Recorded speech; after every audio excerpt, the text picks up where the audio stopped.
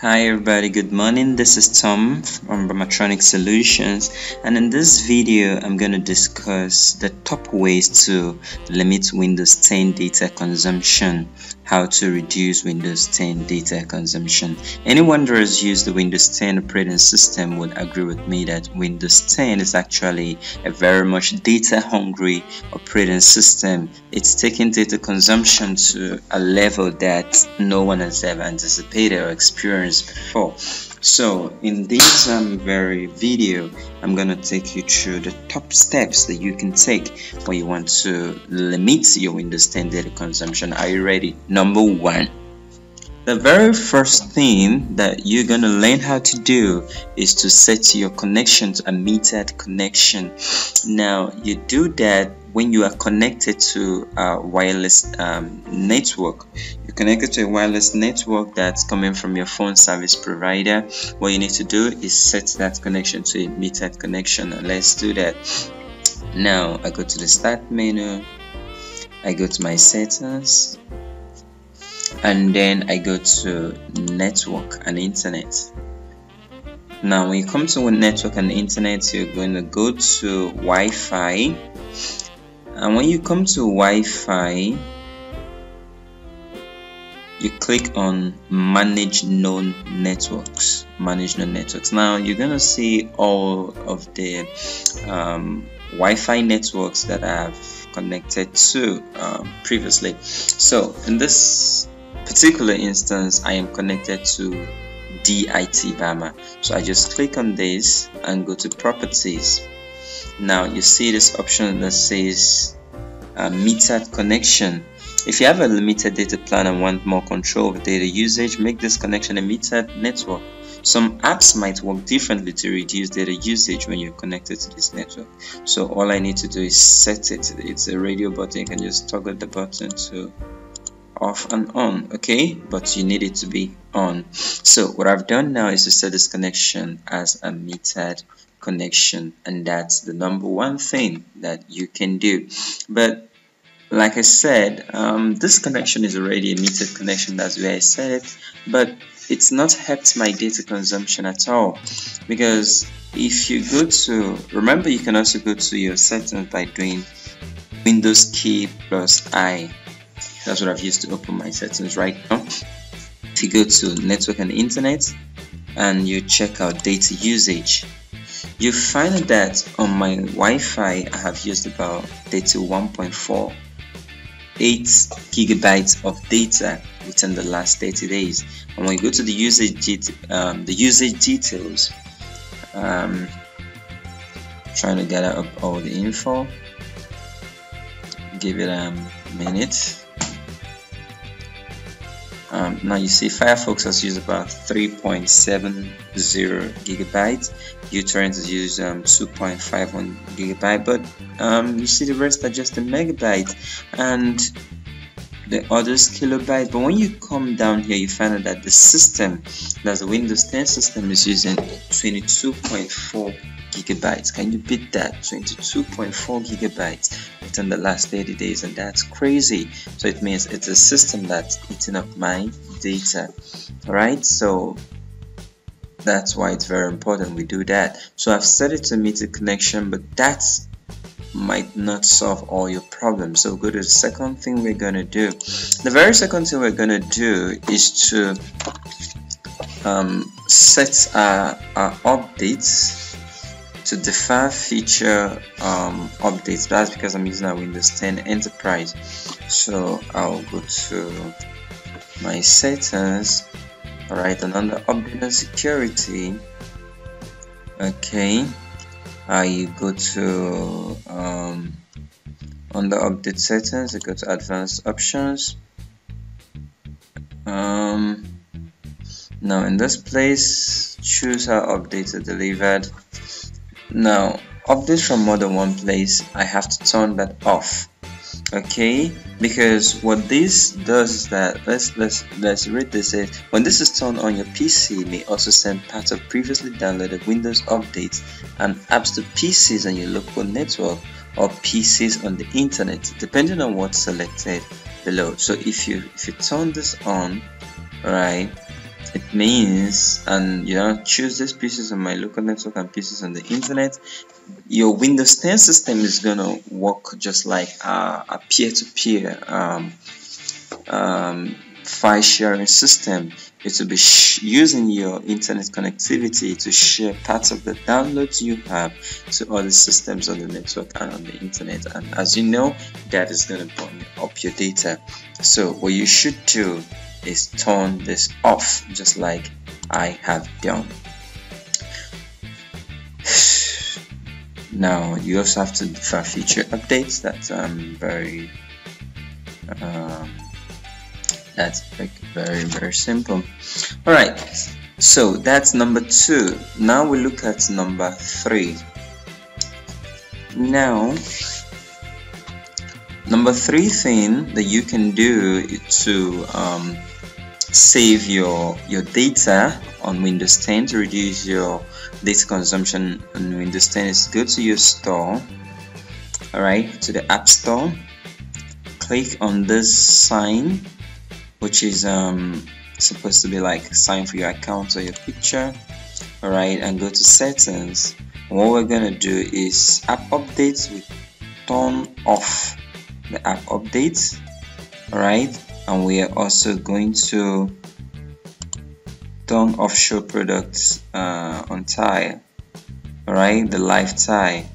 Now I can leave this on, but the most important thing right here is to turn off the app updates, the apps, the automatic updates for your apps in the store, because this updates the apps you have in the store automatically.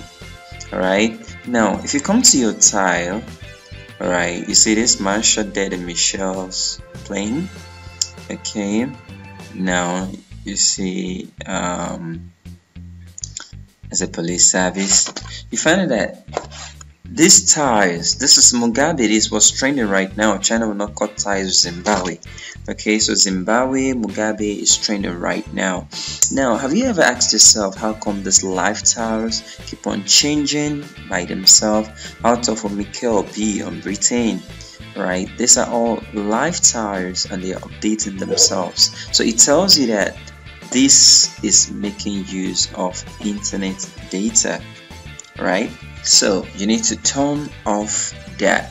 Now what we're gonna do is to cut off data to all background applications. All right, and watch me do that. So I'm going to my settings again. So I go to my stats, go to settings. All right, and then I will go to update and security. All right, it's very simple for me to also go to privacy. All right, and say background apps. All right, so all these applications, now let apps run in the background. Choose which apps can receive info, send notifications, or stay up to date even when not using them. Turning background apps off can help conserve power. Right, so what I'm gonna do is all those apps that I do not want or really need to be updating themselves in the background, I'm going to turn them off. Okay, so I'll turn off builder, alarm, I can leave that, calculator, I'm going to turn that off, calendar, can leave it on, camera, leave it, contact support, turn it off, feedback off, get office off, group music off, maps maybe off, messaging off, Microsoft Edge off, Microsoft Solitaire off, money like you saw there in the live tile when I showed before off, movies and TV off, okay, news off, OneNote off, paid Wi-Fi and cellular off, people off, phone companion off, Skype should be on, spots off, sticky notes off. As a matter of fact, I even want to turn my store off. Alright, tips, maybe leave that on, voice recorder, leave that on. Weather off, Xbox off. Okay, so I've turned all these off right now. So what that means is that these applications that I have turned off would not be able to receive or send data or updates themselves. So in that way, I have been able to cut off data to them. All right. Number 4. So now let's look at the number 4 thing that you can do. The number 4 thing you can do is to manually turn off Windows Update. Right, there are 2 things I'm going to show you. You can right click on your start button and click on command prompts, run it as admin.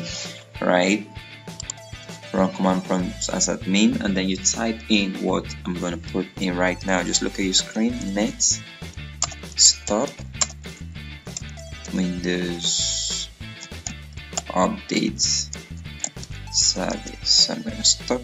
Though I already stopped this previously. So you say the Windows Update service was stopped successfully. So you can do it, but if you do this, it means you can be doing this every time that you log onto your system. That it's not a one-off thing. It's something that you're gonna need to do like all the time. Right? Now, B in stopping your Windows Update is you come to your start again. Alright, or you can use the Windows key plus arrow. Okay, I think that's what I'm gonna do. I'm gonna use Windows key plus arrow, and run comes up. I'll type services .msc. I'll enter it like that.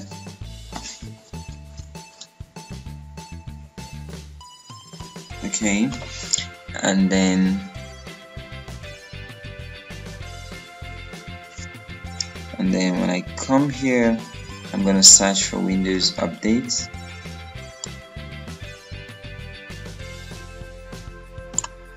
So Windows Update.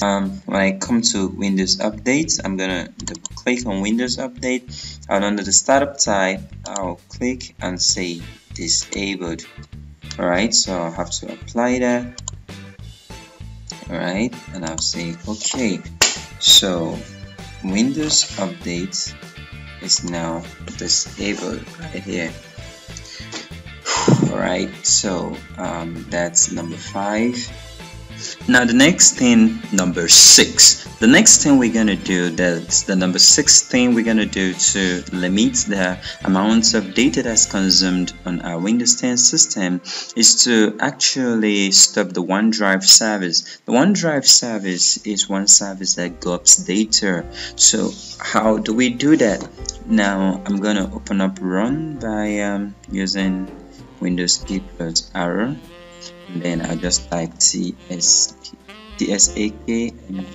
as Task Manager. Right, and when that comes up, I'm gonna search for OneDrive.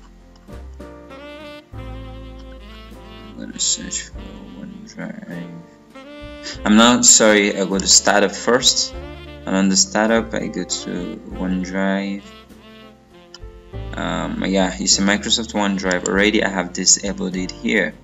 Okay, so what you're supposed to do is to right click on it and say, now because I already disabled it, that's why you're seeing enabled. Else what you're supposed to see here is disabled. So you just click on it, right? So you just right click and you choose disable in your case, not enable.